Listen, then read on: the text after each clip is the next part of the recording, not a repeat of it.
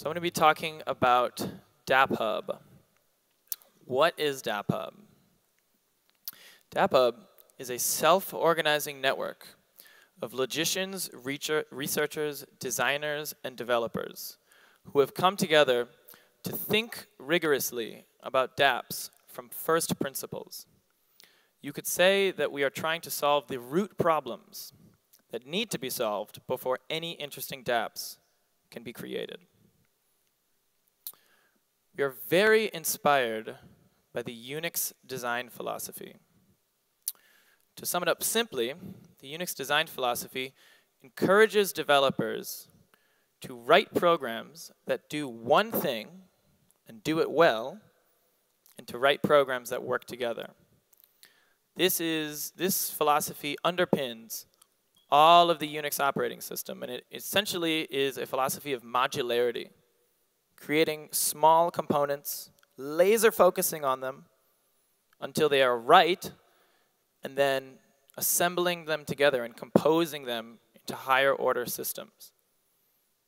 These are not new ideas. What I'm talking about right now is a proven approach to design. And particularly, it is something that we think, it is a design philosophy that we think is underappreciated in the world of blockchains, both on and off chain. We are also inspired by the free software movement. We think that the free software movement is the most important cultural predecessor to the modern day renaissance in decentralized technology. And because of this, when we look out in the world and we see interesting dApps that unfortunately have useless tokens that have been added, we consider it a call to action. We don't like useless tokens, and we like free dApps. And at DappHub, we are committed to freeing dApps from useless tokens. Yeah. I knew that'd be popular. Today, when people talk to the proprietors of these useless tokens, they say, aren't you worried somebody's going to fork your project and remove the useless token? It is my hope that in the future, they will ask, aren't you worried that DappHub is going to fork your project and remove the useless token? This is a moral issue. It's something that we feel strongly about. So you mark my words. We are here on this earth to do this. We are here to free the dApps. We believe in free software. In line with the goals of the free software movement, we have created an ergonomic Ethereum toolchain to empower hackers everywhere.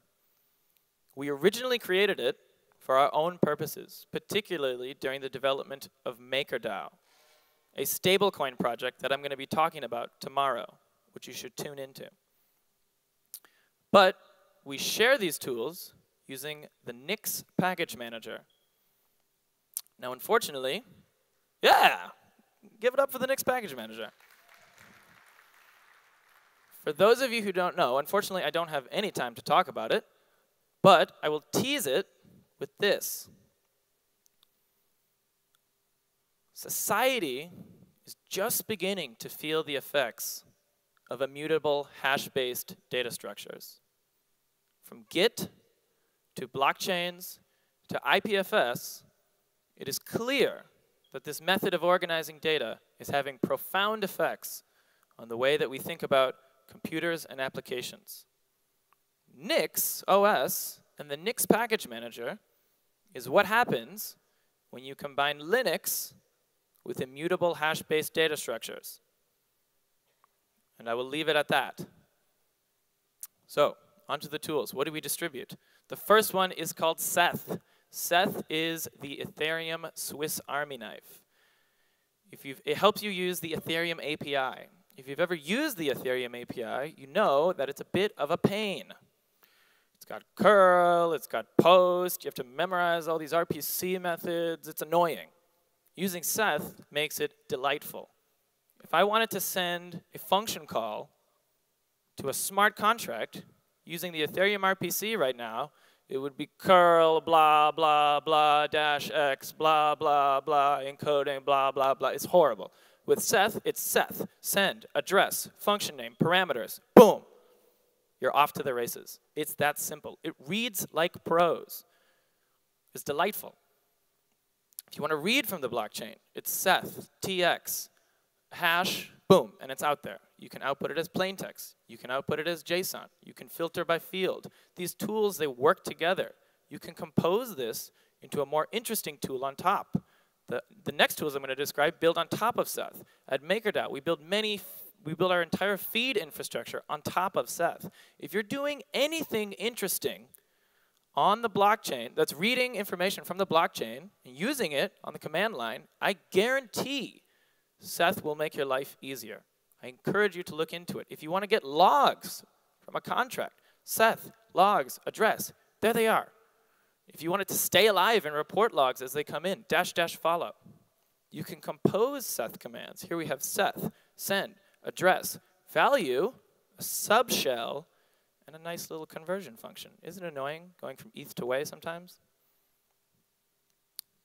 The next tool is called Dapp. Dapp is our developer multi-tool. It helps us use Solidity and it helps us develop dApps. Dapp build invokes the Solidity compiler, the C++ compiler, which is very fast. It's possible you're not used to using it and you'll be shocked by how fast it is. It's much faster than the JavaScript compiler. And if you're in a hurry to make your dApp, you really want to invoke the C++ Solidity compiler. It has testing. It has a native Solidity unit test runner. If you don't want to switch to some other programming language to write your tests, you want to keep that context on Solidity, you can write your tests in Solidity, and it has stack traces. Isn't that nice? You never had stack traces before in Solidity. So it makes debugging much, much easier, and it runs your tests really fast. I'm talking 150 tests in under a second. Easy.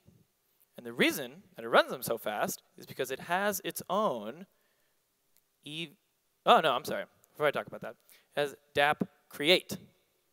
Dapp Create, similar sort of trying to make using the Ethereum API a little bit more prosaic. We've got, if you want to deploy a Dapp to the blockchain, it's Dapp Create, type name, parameters, boom. You can see it's using Seth in the background there. Like I said, these tools, they build on top of each other. This is the Unix design philosophy in action, people. It's a very, very nice way to build on top of your previous achievements by making things modular. Like I was saying, the reason that Dapp runs its tests so fast is because it uses something called HEVM under the hood, which is a Haskell EVM execution environment. We created HEVM for a few different reasons, mainly around verification. We're going to link it up to other interesting Haskell verification tools like QuickCheck. But what I'm showing you here is that it has an interactive Solidity debugger. If you want to step through Solidity functions on the command line, you can do so with Dapp using HEVM under the hood. Up top, you can see all of the instructions as they get executed. Super cool, super interesting. And last is DappSys. I'm going to spend the rest of my time talking about DappSys.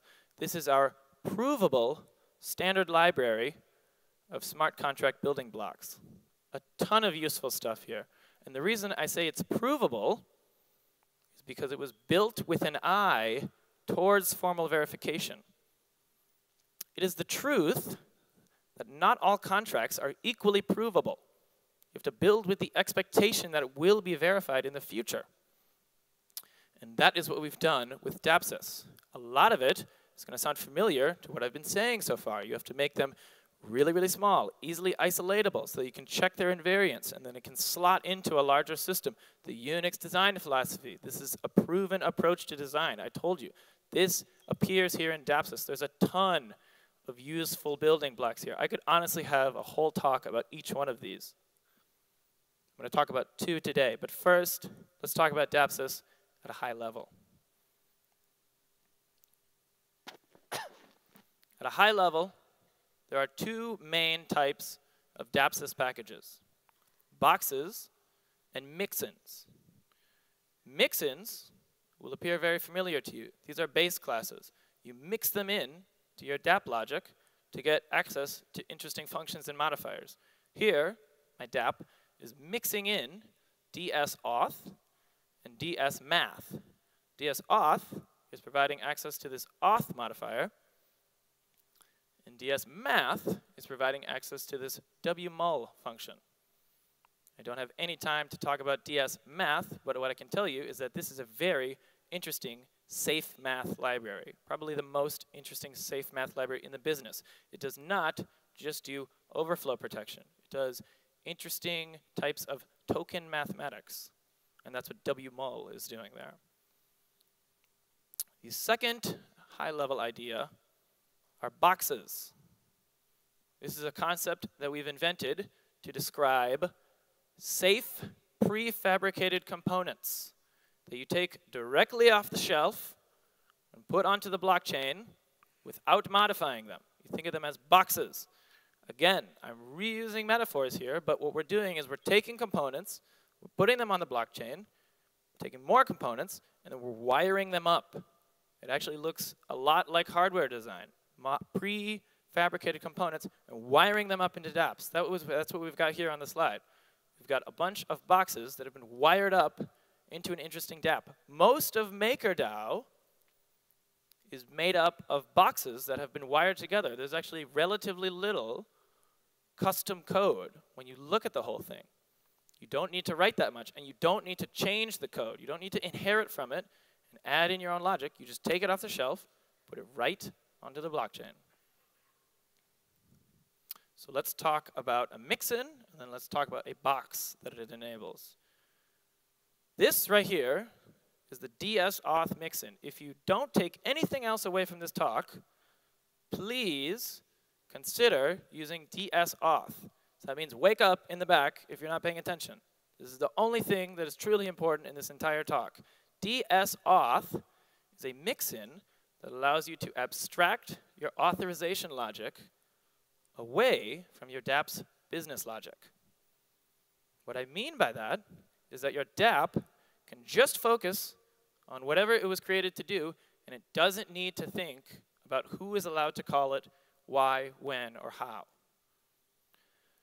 And the way that it does this is by providing a dsAuthority object. All dsAuth types provide a dsAuthority member. dsAuthority is an interface, just like ERC20 is an interface. It's a function that different boxes are expected to implement, and that function is can-call. Can-call will respond true or false if the source can call the function on the destination. So here we've got Bob calling the finalize function on the auction, and the auction asks its dsAuthority box if Bob can call the finalize function on the auction. And the dsAuthority will respond true or false based on any arbitrary business logic. And this is what makes it interesting, and this is what makes it important. Because that business logic could be as simple or complex as you want. Look at all this business logic. The dsAuthority could be a simple whitelist. Bob can call, finalize. It could be a time-locked whitelist. Bob can call, finalize in 2 days. It could be a role-based permissioning system. We have one of those in DappSys. Bob is a member of group 1, which can call, finalize. Or, and this is where it gets interesting, Bob can call, finalize in 2 days unless the token holders veto him.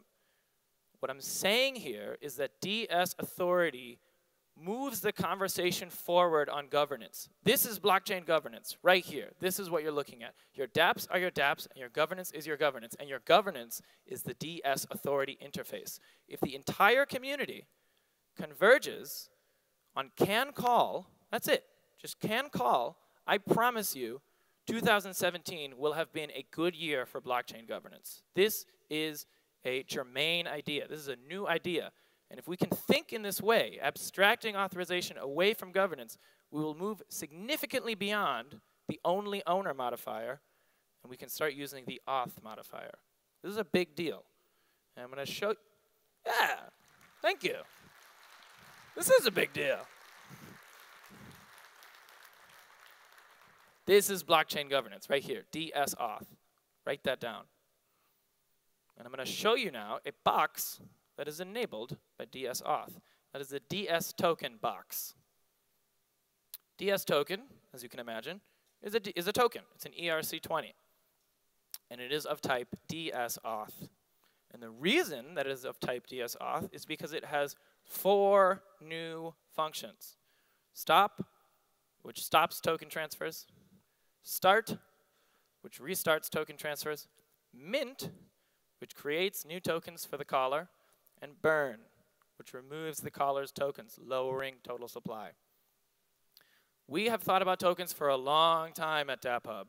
We're one of the most senior teams in all of Ethereum. And we've thought about tokens basically as long as Ethereum has existed.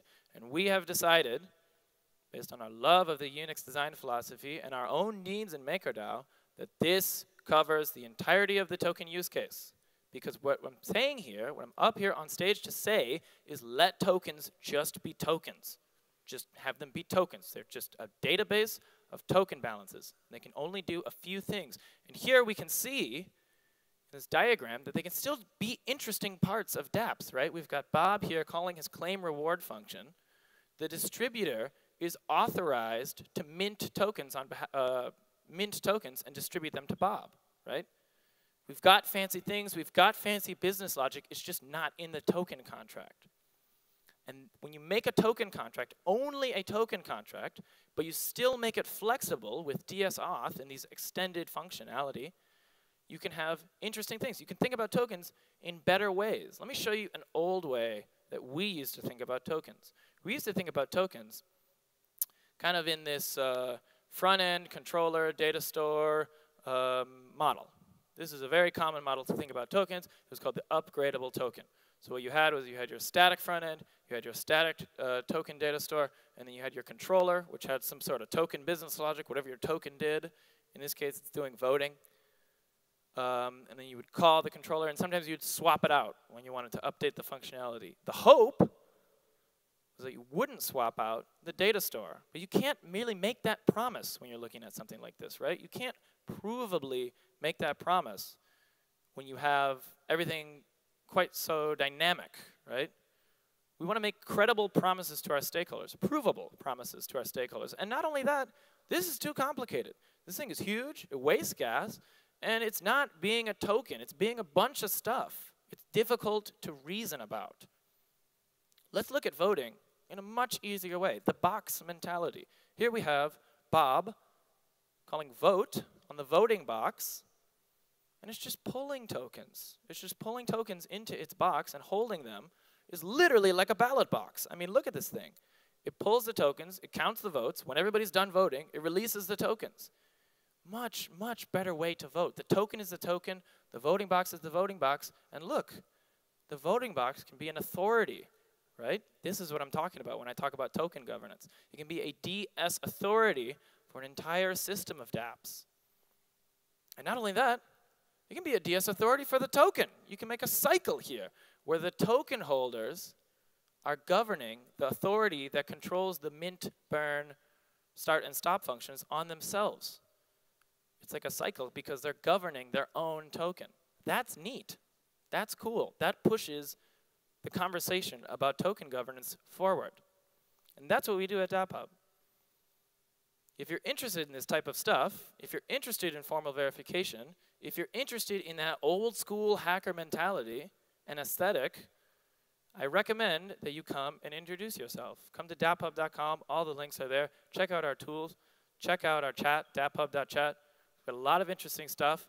We are here to create free software for Dapp devs. Thank you.